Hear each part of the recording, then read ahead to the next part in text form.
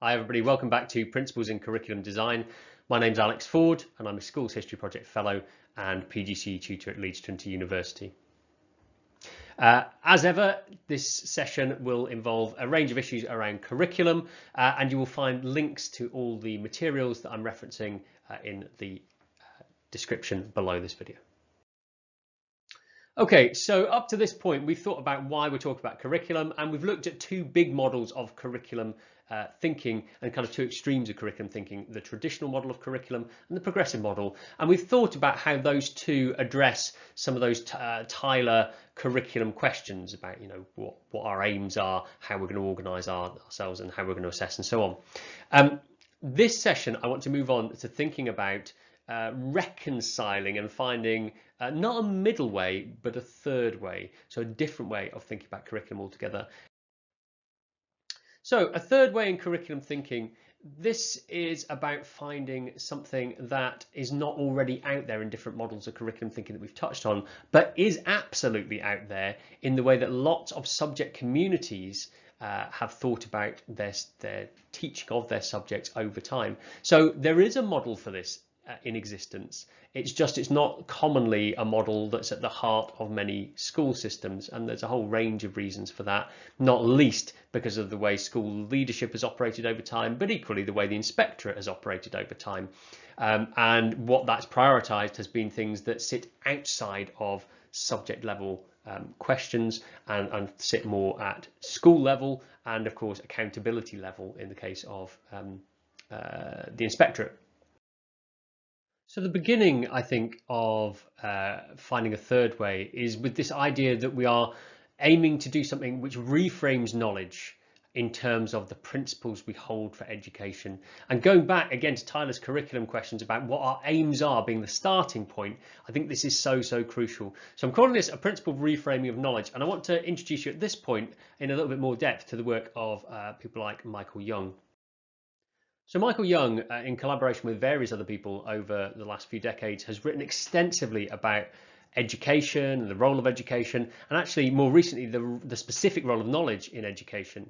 And in his 2014 work, Knowledge in the Future School, he talks an awful lot about where knowledge sits in terms of education in his view, in terms of curriculum and curriculum thinking in his view. And I think this is really interesting because he starts it from a number of premises, and it's based on his experience actually of having been a great advocate of very progressive curriculum models in doing his own work when in post-apartheid South Africa. And one of his reflections on that work was that by stripping out knowledge from the curriculum because it was an exercise in power, he felt that the most disadvantaged, especially black pupils, got cheated of access to the structures which would then allow them to make future change in the country. So I suppose his argument was that knowledge, yes, is an exercise in power, but actually if you take away that knowledge from people by taking it out of the curriculum altogether, then you don't necessarily empower them by doing that. So what are his two really key arguments for me? Number one, he argues that knowledge can be transformational as well as conservative. So although knowledge can be a conservative force and hold people in place, it can also have the power to liberate and change us. And I'm going to come back to that idea later in this session. Secondly, he argues that schools need to focus on what they can contribute uniquely. And part of this argument is that children can learn to do all sorts of things that we put in a generic progressive curriculum elsewhere. Now, I don't think that's always true. It depends on if you have access to these things. But his argument is that if we don't give students access to things that schools can uniquely contribute, we disadvantage them by doing that. So the two quotes to the right, I think, are quite instructive, and I apologise because they're partly obscured. But he talks about providing students with knowledge that takes them beyond their experience. That is knowledge they don't already have access to at home and in the communities in which they live. And he argues that is a right of all pupils. So he says we've got to think really carefully about the knowledge that students won't have access to, which gives them a liberating, transformative power. And he argues that that's a duty of schools to do that, because if we don't do it, who else will?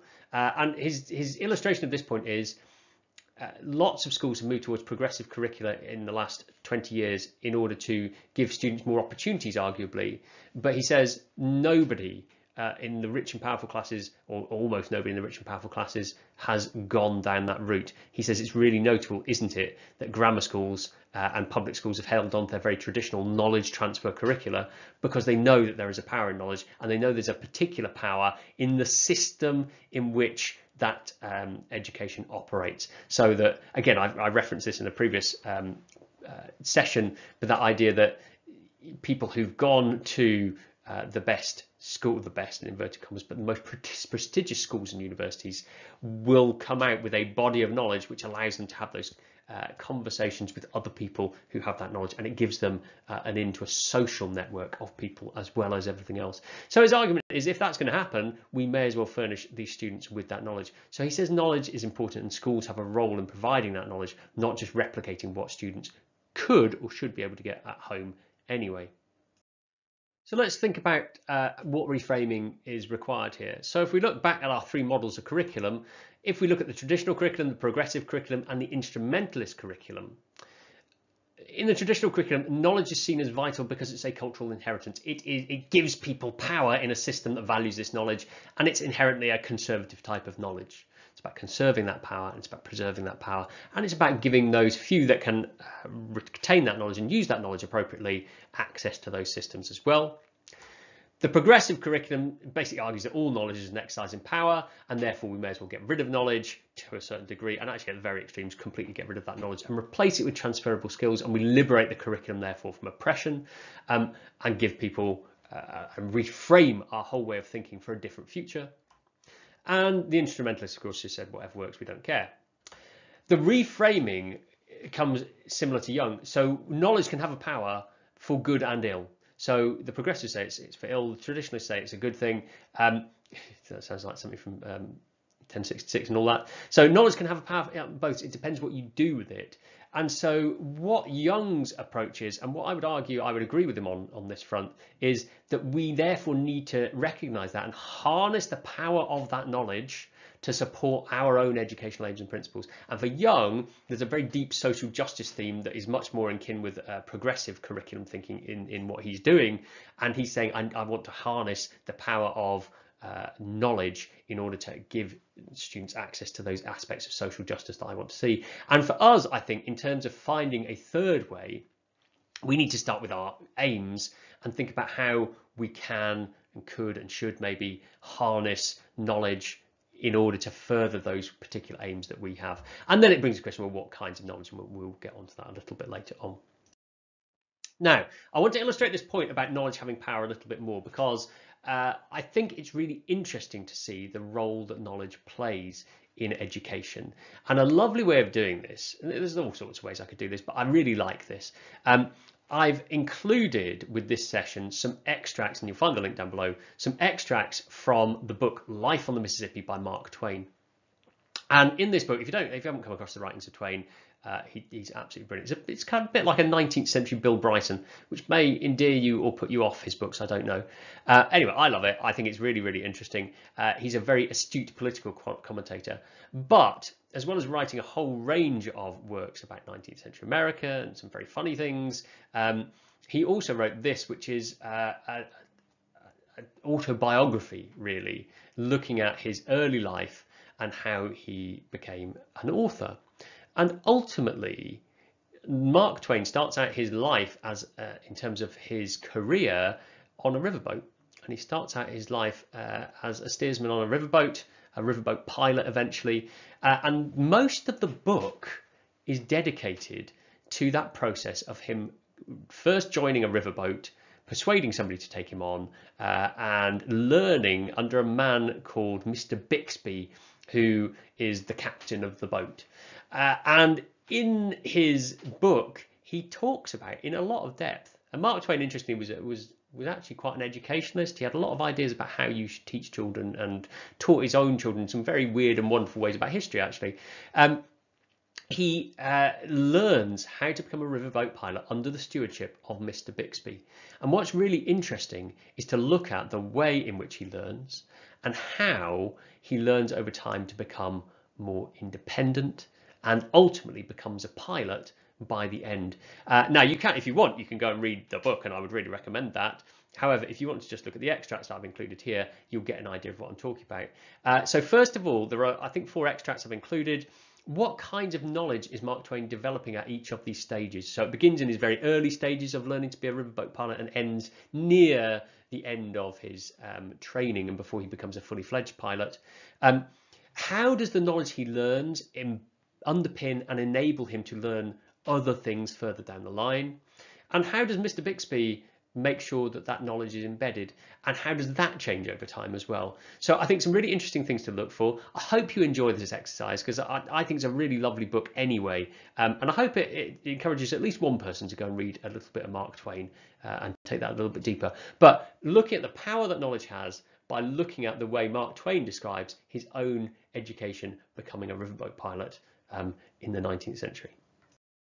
Right, so I just want to spend a little bit of time unpicking what we saw in that Mark Twain extract from Life on the Mississippi. And I think what's really interesting here is we see a whole range of things happening in terms of what Twain has to learn and in what sort of order.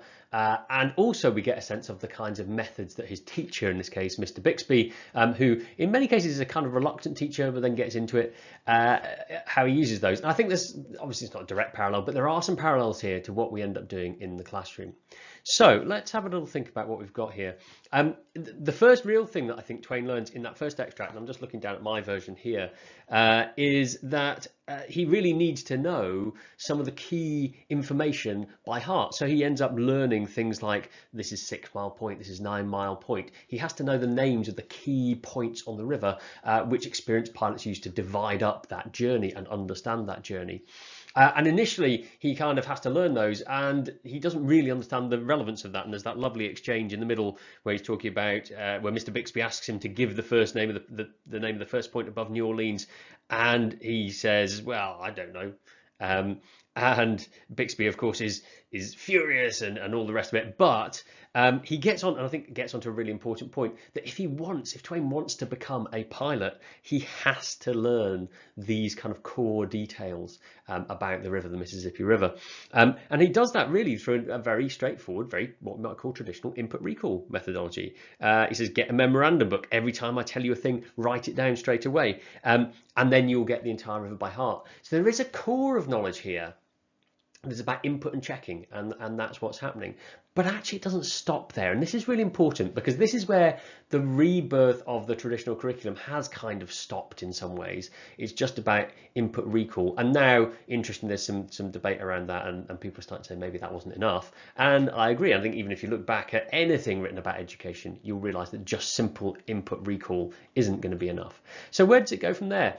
Well, the next thing that Twain has to do is realise the importance of all this knowledge. At the beginning, again, I love that bit in here where he talks about Bixby finding this plantation in the dark. He doesn't understand that that's Bixby's experience and knowledge all coming together to find that plantation in the dark. What he thinks is this is the luckiest accident that ever happened, he calls it, which I think is fantastic. So at this point he doesn't yet understand the importance of the knowledge, and I think there's a teaching point here, and it's a teaching point for Bixby as it is a teaching point for us, that unless we really understand the purpose of the knowledge that we're learning, it really is it's irrelevant, because if we don't understand where it's taking us or what it's doing for us, we are prone, unless we're desperately interested in it, to discard it as not that relevant to ourselves.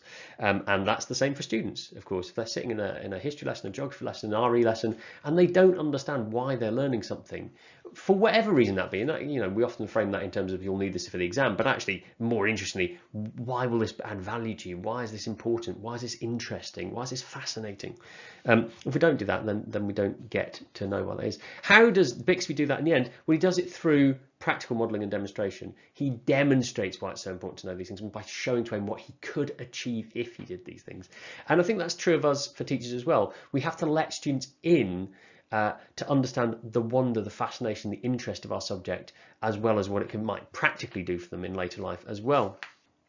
Anyway, so we're kind of going on to some key learning. The next really big thing that he ends up learning, or the big things he ends up learning as we move on, and this is into the second extract and slightly into the third as well, is he now needs to know the connecting items. So it's not just the individual points of knowledge about the specific river bends, but he has to know, and obviously the depth at various points and various other things. He needs to know the shape of the river. So it's not just that he needs to know all the disjointed parts, but he needs to know how it feels and how it joins up. So that bigger, longer narrative. And that, for me, is in education when students go beyond just seeing things as isolated little chunks of knowledge and start seeing how they fit into a bigger picture. And how do we do this? Well, in a whole range of things. We obviously have to do it through practice, and we have to learn the shape, but we also have to predict and think about what's coming next, what might come next in our narrative in history, for example, what might come next in the story. How is this, we've just done this experiment in science, let's kind of predict what might happen if we do this experiment, which is based on that experiment. And that kind of idea that we have to start thinking about how the story connects up is really important, because we are making sense of it ourselves. And this extract really goes around that idea of Bixby talking about, my boy, you've got to know the shape of the river perfectly so that you can steer on a very dark night. And Twain kind of despairs, and he goes, because Bixby's saying, well, it changes, and it changes in different weather, and it changes at different times of the year, and it changes at night, and it changes in day. And Twain is at sea, because he's saying that's a lot of knowledge. Effectively, that's a lot of individual facts to learn. And Bixby says, no, there's one shape to the river, and you have to learn that shape, and then you'll fit the knowledge into that. And that, I think, is the shift, that the important shift that needs to happen if we want to move students onto a thinking version of education. It's not just about learning a million different bits of knowledge, it's learning the shapes into which those knowledge fit. And then as he masters all this knowledge, the third extract, the reason I've included the third extract, we start to see that Bixby is beginning to take him beyond just learning stuff and even learning shapes and even learning that, but into the practical application and independent thinking. And so what does he get Twain to do in this section? He sets him off down a section of the river which he knows quite well, and then he allows him to go further than his confidence. He allows him to steer, he allows him to try and work the whole thing himself. And I think this is really important in education too, that sometimes we have to let students go, we have to let them build their own argument in history and make those claims. And sometimes they will overclaim, and you'll need to say, well, hang on, and steer them back in the right direction. And that's exactly, in terms of the methods, what Bixby does here. He gives guided independence to Twain to go and apply his knowledge in a context, and then allow him to take it beyond that context slightly and be there in the background to save him from inevitable disaster, which is what nearly happens here. And there's also something else interesting in here, which is he's now starting to help Twain take his simple knowledge, understanding, and challenge it and start to overcome some of the misconceptions he's developed. So he has this idea that he's seen this reef in the river and he's trying to avoid it. And Bixby says, well, that can't be a reef, because there isn't a reef here, and a reef can't suddenly have appeared overnight, so this must be something else. And he talks about this idea of a wind reef, which is when the wind, I looked this up as well, the wind covers the surface of the water, goes across the surface of the water in such a way that it makes it look like there's something obstacle-like underneath it. And then finally, I love this last stage when this wonderful image of Twain becoming overconfident and sticking the toothpick between his teeth and thinking he's got everything sorted and everything fine. And what he realizes is actually he's learned a way of going down the river, and actually now he's introduced this idea that we have to read the river. So although there is a shape that you have to know in the river, sometimes you can play around with that. And so he learns about cut-offs, and he learns about there's more than one way to work out if the river is rising or falling, and driftwood is one way of doing it, but another way of doing it is looking at the water in the chutes, and it's looking at the banks and seeing what the banks tell you. So he's now adding complexity to that way of understanding how the river works. So that reading the river is about bringing in that full independence, that ability to make qualified judgment to decisions, to predict what might happen in the future with more certainty and with more basis, and to generate your own knowledge about best approaches. And this, for me, again, is important in education, because it's about developing that independence we want students to have, so that they don't leave school just being able to recall knowledge, but they're able to think about and generate and predict and generate their own types of knowledge. And they will do that in quite small ways initially, but we have to get them to that point. It's more than once I've had that conversation with colleagues about how is it we get students into A level who've never once really thought about how history is created, how evidence and sources and evidence relate to particular questions we're exploring. And the answer is we don't give them opportunities often in school to do those kinds of things. And that, I'm sure, is true with other subjects as well. How does Bixby do this? Well, he's constantly questioning Twain. Why do you think it's that? Why do you think it's this way? Why do you think the river is falling when in fact it's rising? Challenging his misconceptions, challenging his preconceptions about what's going on and moving him on. And I think what's lovely about this, and I mentioned this earlier, is when we get to the end of this whole process and Twain has learned all these things and he's developed these dispositions of thinking about reading the river and he's got his independence from Bixby. And I love that idea that this becoming a riverboat pilot was just such a massive formative part of his life. In fact, the name Mark Twain even comes from a riverboating term, which kind of is about how you judge distance and depth at a particular point. And so he's kind of taken that name, and the process of becoming a pilot has become part of him. And I think really good education, and this isn't going to happen to students for every subject they study, but a really good education means that students go away with at least one subject, hopefully more, where they've really taken it into them and it's become part of who they are, and they've loved it, and it's formed them.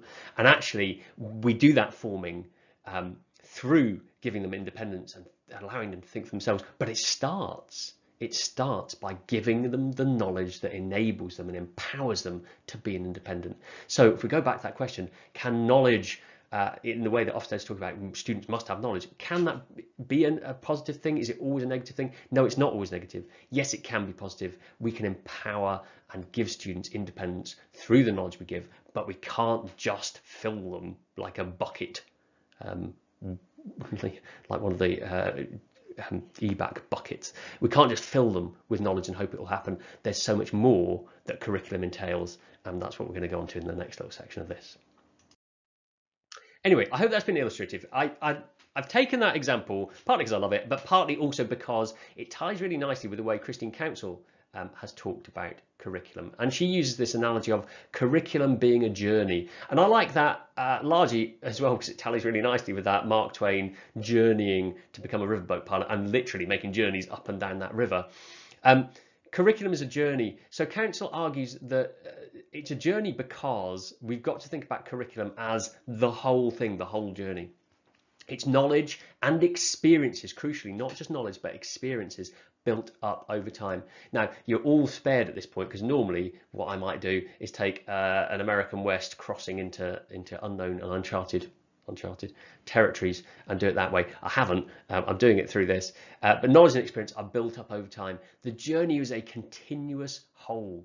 You can't just judge a curriculum by the tiny final little bit of it, this final sprint to the end. It's got to be everything, and you can't just skip all the way to the end. You have to do the whole journey if you want to get to the end of it. So this idea that everything is important if we're thinking about curriculum, the things that you did right at the beginning are just as important as the things that you do right at the end, maybe because you made mistakes in them, but also because they take you to the next stage that you need to get to. And therefore, and this third point, it kind of feeds from that, there is a relationship between all the elements of the journey. Each new bit makes the next bit possible, and sometimes it makes the immediate next bit possible, but sometimes it makes the things further down the line possible. When I am going to go there because I'm just going to do this, but when emigrants going to the American West set out in the 1840s from the eastern states, from say Mississippi or Missouri, and they set off, they would have loaded up with a whole range of supplies. And those supplies, some of them were immediately important to them. When they took water, it was immediately important to them. Some of them, like salted meat, for example, was kept because it would enable them to do something much, much later on, which is survive in areas where there was little access to food. And the same is true in curriculum. Sometimes the things that the groundwork that we lay very early is important later. It's why when I have conversations with people about how do we improve GCSE outcomes, my answer is always, begin at Key Stage 3. There are tricks you can do to improve GCSE outcomes in a kind of short time span, but they are often only ever tricks. And the best thing that you can actually do is lay the groundwork from the beginning. And of course, in Key Stage 2 as well. Fourthly, in here, this idea I love, the idea that the experiences cause us to think differently about the things we encounter later. So it's not just knowledge that we are provided with, but the experience of doing something changes the way we then later encounter similar things or different things that have echoes of earlier things. So again, if we think about the Twain example there, his experiences of navigating dangers on the river dictated that when he came across this seeming reef, he reacted in a very particular way, and he stopped the engines and he rode back on the engines and brought everything to a halt. But his experience of learning about that and learning about the idea of the wind reef changes the way he then does things later in the journey. It causes us to encounter things differently as we go further on. And those experiences are often overlooked when we talk about curriculum. It's not just about what you know, but the way you encounter it. And we'll talk about that in a little bit as well. And then we touched on this as well, that a journey, any good journey, gives us greater independence. Right, so this brings us to a point of saying, well, okay, so knowledge can be powerful, but it still doesn't get around two things. One, what is the connection between knowledge and this idea of the disciplinary curriculum that I keep going on about? And that is interlinked with this big question of, well, how do you decide which knowledge still? Because the progressive argument remains any knowledge selection is still an exercise in power. So we're going to have a look at how the disciplinary curriculum tries to grapple with that issue directly. So I'm going to make a slight distinction here, which Young and Lambert make, but also Young in other work makes as well, which is that there is such a thing as knowledge which has power and powerful knowledge. And I've used that with a capital P and a capital K, although Young doesn't, just because I think it's becoming a very driving idea. So in the Ofsted framework, it's actually perverted slightly to become the most useful knowledge, which I think they mean powerful knowledge, but not quite what this is. Anyway, so part of any good curriculum construction is choosing the knowledge with the most cumulative power over time and thinking about, okay, if we provide students with that knowledge over time, it allows them to do other things, and it goes back to that journey analogy that Christian Counsel talks about of enabling and empowering and creating independence. And if we think carefully about our educational aims, we should be able to marry those things up. However, Young argues that some knowledge is more powerful than others, and it becomes powerful knowledge. They are ideas and bits of knowledge that are so crucial that they underpin other thinking. And his argument is that this powerful knowledge doesn't just exist, isn't sort of a social knowledge in the way that the traditional curriculum might have argued, but it's mediated and rooted in the discipline from which a school subject stems. So the discipline of history tells us a bit, well, this is not a great example actually, but the discipline of history might tell us what powerful knowledge should be in the school subject of history. The discipline of chemistry or the discipline of physics might tell us what should be in the school curriculum for science or indeed chemistry or physics. And it's important, he said, because it is the discipline that establishes the processes by which that knowledge is generated. So rather than just people in power selecting a load of knowledge and saying this is the important knowledge, he says the power to select that knowledge comes from the processes, the truth processes that a discipline has. So there is a method in science, or there are methods, but there is a broadly accepted scientific method which involves making predictions, looking at data, drawing conclusions from data, and then opening, crucially, our data and our conclusions up to scrutiny. So the whole point, as my brother, who's a scientist and never tires of telling me, is that science is all about setting up hypotheses for testing and hopefully theories which other people will then knock down, because that's the way in which you make progress. So Young's argument is we shouldn't be selecting at a political level what knowledge is important. We should be allowing the wider disciplines to be saying what's important, because that knowledge is generated through a whole set of processes that are embedded in a community, a disciplinary set of practices, so that they can be scrutinized by that discipline and therefore judged by that discipline. Now, that in a sense is about sidestepping this issue of power, because we put that power into the hands of disciplines as the best repositories of that knowledge. Now, that in itself is quite controversial, but let's just leave that to one side for a minute. Okay. On this note, I think it's worth a little segue, and for once, a little segue into Bernstein is probably going to be helpful, because we've used this phrase discipline and disciplinary and subject, and often I hear those used interchangeably.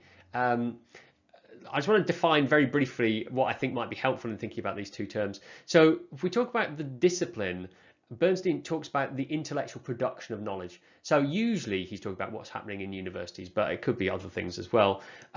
So the intellectual production of knowledge is happening in the discipline. So there are a group of physicists at the moment who are working on the key questions at the forefront of physics, our understanding of physics, and they are involved in producing new knowledge about the discipline. And eventually the discipline will ratify that knowledge and say this is core, important, powerful knowledge. And there is the subject, which is about the educational reproduction of knowledge. So we're not creating new knowledge at a subject level. What we're doing is drawing on the disciplinary understanding that already exists and is being developed all the time. Now, there's some really interesting things here, because teachers, therefore, if we want to talk about this, need to be aware of not just the subject they teach, but the wider discipline to which that subject is connected. Now, there are problems here because not all subjects connect neatly to a discipline. History connects quite neatly to a discipline. There is a subject of history and there's a discipline of history in the wider society, but other subjects not so neatly. So, for example, if you took PE, it doesn't neatly necessarily connect to a discipline of PE. It connects to things like professional sport, for example, and science, actually lots of science issues. So, we need to kind of know that, and teachers need to be aware of the processes by which a discipline operates. So how does a discipline decide about what is powerful as knowledge, and how does it make those claims? And this brings up a whole range of other issues, because it says, so if we look at the cloud on the right, which is my illustration of discipline as this kind of big amorphous thing that exists, and is a community of practitioners really talking to each other both now and over time, and through hundreds of years, obviously in many cases. And what does the discipline involve? Well, it has a range of thoughts around how we establish truth, whether that's scientific truth or whether how we investigate things in history or how we make claims in geography or whatever else. It will have a range of key issues and debates that are currently being debated and being argued over, and those truth processes being brought into play over those. And of course, there'll be lots of other things happening, but there will be some core things that are driving the discipline, I think. There will be a range of things that are considered to be powerful knowledge in the discipline, and that could be powerful knowledge about how the discipline works. How do we enact a truth process? Or they could be powerful knowledge, particular ideas. So in science, for example, the idea that everything is made of particles is a pretty powerful idea that's got broad agreement in the discipline. It struggles a little bit more, this concept of powerful knowledge, in a subject like history. I don't think there's anything I could define as, you know, substantively like that science example in history. I'm not sure there's anything that all historians would agree on. So we couldn't say, for example, that it's powerful knowledge that the Norman invasion fundamentally changed everything about Britain. I don't think you'd get everybody to agree on that. But there are kind of powerful ideas that maybe the discipline holds as important. And it has a whole range of sort of niche specialized knowledge as well. So the teacher, in thinking about their subject, needs to know that partly the authority for that subject comes from this wider discipline, and therefore the teacher needs to be aware of the knowledge which is held to be powerful in that discipline.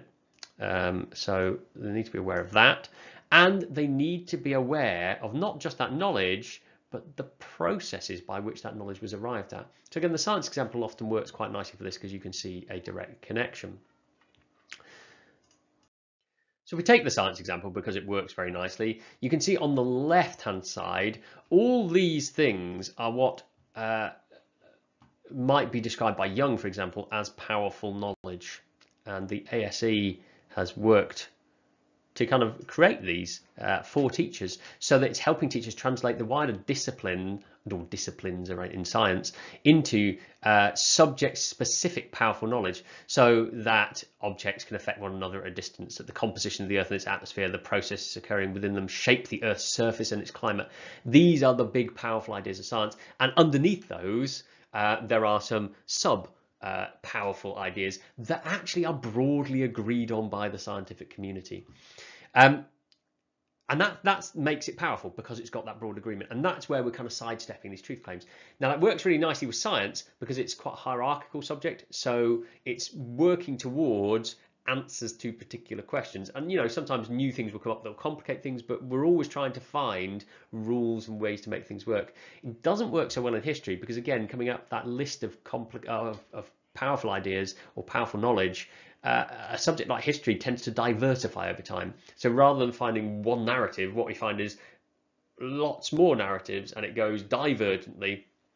So if we take, for recent examples in history, might be the book Black Tudors by Miranda Kaufman, has taken what we had as maybe a traditional narrative of the Tudors and has complicated it. And that process of continual complication is part of how history works. So it's not easy to get a list of powerful knowledge in history. However, and we'll come across this, in science, there's also this idea of truth processes. So there's also a list here of ideas about science. So this is disciplinary knowledge, as we talked about in one of the previous sessions, or earlier in this session, in fact. And this says this is how scientists work, and it's how scientists make claims. And so students need to know that this knowledge on the left is provisional because it's based on these ways of working on the right. So the knowledge that is our powerful knowledge now might not be our powerful knowledge in a year's time, in 10 years' time, in 50 years' time, in 100 years' time. Because these processes continue, these ideas about science, these disciplinary ideas about science, and they may change that powerful knowledge. Now, for history, this does work a little bit better because we can say there are a whole range of ways in which historians work and ask questions and use evidence and make claims that change the kinds of powerful knowledge we have access to, even if we can't definitively define that powerful knowledge quite as easily as we might do in science or maths, for example. So a disciplinary curriculum, therefore, is one which draws on the discipline to help it select the knowledge to include. And by the knowledge here, I mean both the actual powerful knowledge and the knowledge about the discipline and the way the discipline functions and the way we claim truth in the discipline. And it helps students understand how knowledge is created, and it helps students understand that the knowledge is both complex in its nature and entirely provisional. We are not giving the students truth, we're giving them the best truths we have at this point as mediated by discipline. Okay. Teachers play a vital role, therefore, in that, because teachers sit between the discipline and the pupils. We've touched on this briefly already. We've touched on that idea of journey. So teachers are effectively planning a journey at a subject level, which makes reference to the wider discipline.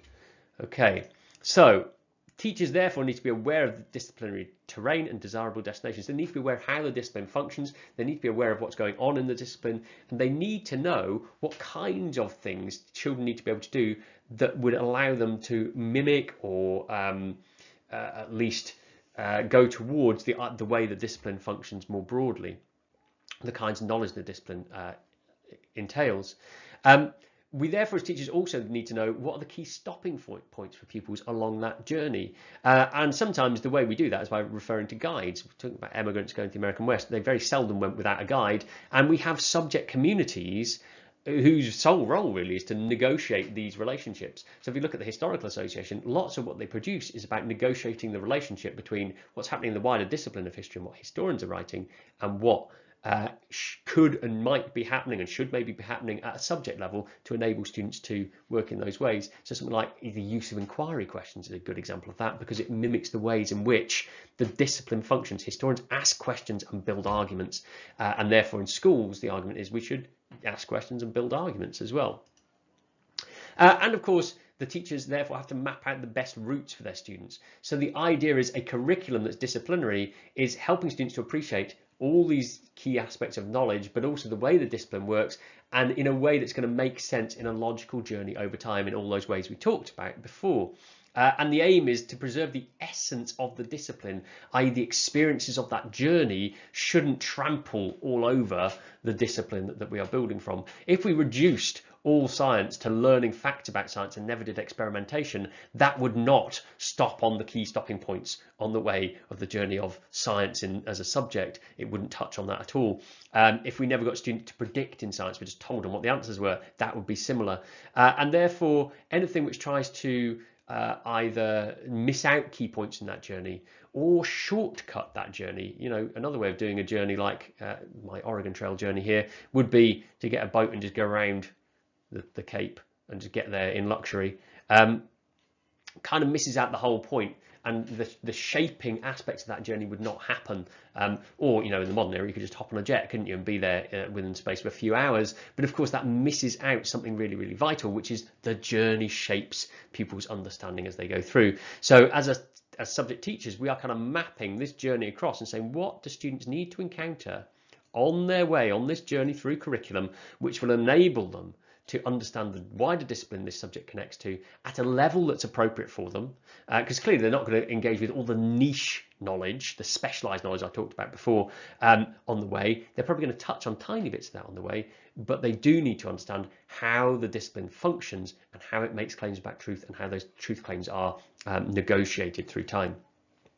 Okay, so we need to be able to enable students to access it, and therefore pedagogy, the methods of teaching, are all about thinking about how we enable that. Real pedagogy is about thinking about how we enable students to understand the way the discipline functions in the classroom through the subject. For me, anyway, that's my view on it.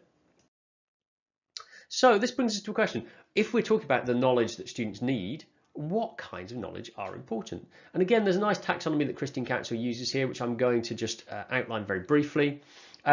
We might need substantive knowledge. We definitely need substantive knowledge. Students are going to need to be furnished with the substantive knowledge of their subject. And that's basically the stuff.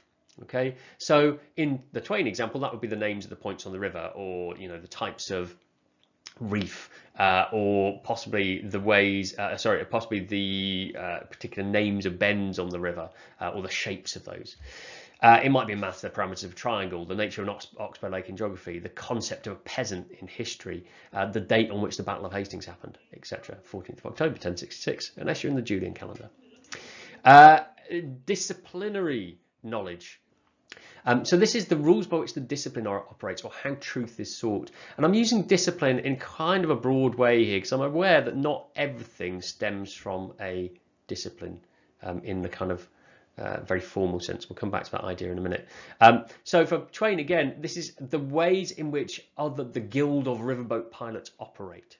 And that might include, for example, knowing how to read a river, and that process of how we read rivers, or the importance of reading rivers, or the fact we do read rivers, is a way of creating truth about the river journey you're going on. It might be disciplinary in history in terms of argument. So knowing that the way that historians put forward and develop new ideas and new thought in history is through argument, and whatever we do in history, we're always arguing about something, not necessarily in that kind of really heated debate, but we're putting forward a case for something and supporting it, and other people are engaging with that and either rebutting it or supporting it.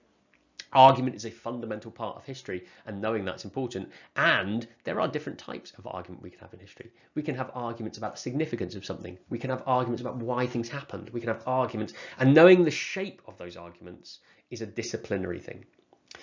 Equally, we might talk about experimentation as a way to establish truths in science and in other subjects as well. And again, it doesn't work perfectly for every subject, but it's a helpful way of thinking about it, I think. Lots of things in maths, for example, might be entirely substantive. You know, how we do multiplication, how we do division, how we do algebraic division is all kind of substantive concepts.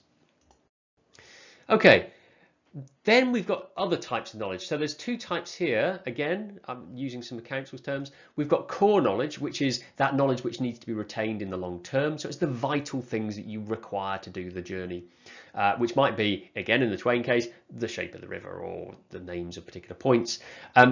In history, it might be the key events which led to the birth of Weimar Germany in 1919. Why did that happen? And all the things that led up to that, some of the key characters like Ebert, some of the key people, the Kaiser. It might be grammatical structures in English. All the things you actually need to remember to have said that you've done this. Now, quite often when we talk about GCSE curriculum, we get fixated on the core because that's the stuff they're going to be examined on or could be examined on, and therefore we must make sure that it's all embedded. What often gets overlooked is this idea of the hinterland. And the hinterland, if you think about that in a geographical way, the hinterland is kind of the area around a place. So if you think about a city, you have a city, and the hinterland is the area around it, in Italian city-states terms, it was the area around the Cotardo which fed the city. So it's the fields and the rivers and everything around it that allowed the city to survive. And the hinterland in knowledge is a similar thing. So it's the stuff that isn't absolutely strictly necessary. You're not going to necessarily be asked a question on it, and you're not necessarily going to be examined, but it's those experiences of the journey. It's those things that help us retain the core. Now that could be other knowledge. It could be hinterland knowledge. So it could be a whole range of knowledge that's not strictly examined but helps us understand something, or it could be the way we experience the core knowledge here. So it's not just about input recall. For me in history, if we take the key events of the birth of Weimar Germany on the left as the core knowledge, there's two aspects of hinterland I might talk about. Number one, I think it would probably be good for students to have an understanding of the specific knowledge around the Kaiser's Germany prior to from 1870 through to 1919. And actually that's very often not on a GCSE examination specification because it's not strictly what's going to be examined. But if you don't know it and you don't know about it, it's very difficult to understand why Weimar is such a shift. But equally, it could be those more experiential things like telling that through the stories about the Kaiser, which again aren't going to be examined, but will help students retain this idea of the problems in the Kaiser's regime and why Weimar was considered a viable alternative. So, for instance, this idea that the Kaiser was often likened to a balloon, that if you let go of his string, he might float off somewhere, I think tells you a lot about autocratic power. Or the fact that he used to enjoy getting his generals to dress up and perform plays for him. So there's these little stories that kind of illustrate the nature of autocratic rule, and then inherently some of the problems and why people might have found that a bit problematic and why they might have wanted a change. Equally, we could talk about the kinds of things which enable students to feel they are doing real history. So it might be actually engaging with primary source materials, or contemporary source materials, which explore the birth of Weimar and how people reacted to it. Now those won't necessarily be in the exam, but they might add that interest, that fascination, which keeps them loving the subject. And so it's about those kinds of things as well. And if we go over to English, we could talk about the grammatical structures of English. We could talk about, the key characters or key themes of a novel. And for me, the hinterland in that is reading the novel and not just the spark notes, as was the trend and certainly has been the trend I've seen in some schools. So that idea that it's not enough just to know the key themes. You want to immerse yourself in the way the story is told too, and the way the author uses language, and that's a very different way of approaching it. And that's hinterland knowledge that makes the core meaningful and helps you retain it in a way that just learning the stuff won't as effectively. And I think it's really important to say that curriculum decisions still need wrestling with. So even if you say there's a load of powerful knowledge in science, we've just seen those list of things in science, it doesn't actually tell you anything about the order those should be taught in. It doesn't tell you about which of those ideas need revisiting, when they should be revisited. There is still a whole range of wrestling that needs to be done when you're mapping out that journey. So I don't know if you've ever spent time mapping out a route with friends particularly, and often there's lots of debate about which ways you should go, which is going to be the best route. Do you take this route because you're going to get a nice view at the top? Do you take this route because it's a little bit easier, the weather doesn't look that good for Wednesday, so which route? All those things still need to be thought about. So powerful knowledge is a lovely idea in some ways, and I like the fact that Michael Young has tried to say, let's liberate knowledge from the powerful and put that into the hands of communities of practice which have shaped this. But it doesn't actually solve the issue for us. We still have to come back to although we can link into those wider discussions, we still have to come back and make decisions at a school level about what's appropriate, what should be included. It's not everything the discipline tells us, and certainly like history, like I've said before, you can't just include everything because there's so much of it. It's just divergent and more complex all the time. So what should be included, we'll have to come back to what's our aims in education. What's my context, and what do the children I'm teaching need? How can I connect them best to this curriculum?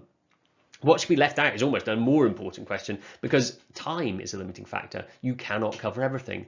How do we stop it from being boring? Because actually if students don't engage with the curriculum, it's kind of pointless. There is a whole motivational aspect here, which finally, the proponents of cognitive load theory are starting to engage with, and suggesting that maybe just rote learning stuff and recalling stuff isn't the only way to learn something. In fact, Daniel Willingham wrote a lovely piece about the fact that just memorizing facts is about the worst way to learn something. So how do we stop it from being boring? How do we get students to care about it? That's not going to be answered by looking at powerful knowledge. You still have to think about that in terms of your subject. How can we be sensitive to subject level issues? And this, I think, is important. So not disciplinary issues, but how can we say what is acceptable simplification at a subject level? Because we're not just trying to replicate the discipline. We are mapping our way through it in a way that's appropriate to students. If we're thinking about a route, we're not just marching them up Mont Blanc. For example, we are trying to do something that will give them access to it and enable them maybe to do that in the future, but not necessarily right away. So how can we be sensitive to those issues? And equally, in our pedagogy, how can we be sensitive so that we're not doing things that trample over the discipline in our subject? So it might be when we are thinking about writing in history, I know lots of people like to do a diary extract of a medieval peasant type things, but actually that's quite problematic. Because historians generally aren't in the business of imagining what peasants thought, although John Hatcher maybe is an exception to this. So there is a little bit of bits around this. Historians are about using the sources and evidence to build the best case. Equally, peasants wouldn't have written diaries. So there's a kind of problem about using that. Is it an appropriate way of communicating something? Now, that's not the most heinous example, but it's just an illustration of we have to be sensitive to how we get these things across as well. Pedagogy does matter. It's not the first concern, but it does matter once you've thought about what you're trying to achieve in terms of the discipline. Team strengths, I'm not going to talk about an awful lot here. Curriculum renewal. Now, the big issue, I think, with a disciplinary curriculum, and this for schools especially, is that the discipline is constantly changing, it's constantly renewing itself, it's constantly questioning its assumptions, and therefore we as teachers need to stay up to date. How do we keep our curriculum in a state of renewal without it being complete overload? And there is a real risk here that, and I've seen this on Twitter over the last few weeks, people going, I don't know how everybody keeps up with all the changes in history. How does everybody incorporate, Horace August, Black and British, Black Tudors, and, the five into their curriculum? I struggle to read a couple of books in a year. And that's a very real concern. So this idea that curriculum renewal is something ongoing and slow burn and something that has to be the best we can do in the parameters that we have. How do I teach ideas about how the discipline works? So if I want students to understand how historians use evidence to make claims, or that historians have to think carefully about the provenance of the sources they engage with, how can I do that? There's loads written in things like teaching history that you can get through the school's history project that will help you engage with those things. Because the traditional approach that I did when I started teaching, which was a unit where we just spent 3 weeks going, what is history? Historians ask questions. This is a primary and secondary source. This is how you are critical with evidence generically. None of that really works. And actually, it can embed deeper problems, but there are ways to do it through your teaching. So lots of questions for you to ponder. I hope those are useful in setting some direction. So this reaches the end of my kind of broad curriculum primers. Next session, if you want to stick with me, I'm going to be looking at some particular issues to do with designing the history curriculum, which may have relevance again to other subjects, but obviously is designed much more for history teachers. But I do hope you can join me, and I hope this series has been helpful as well.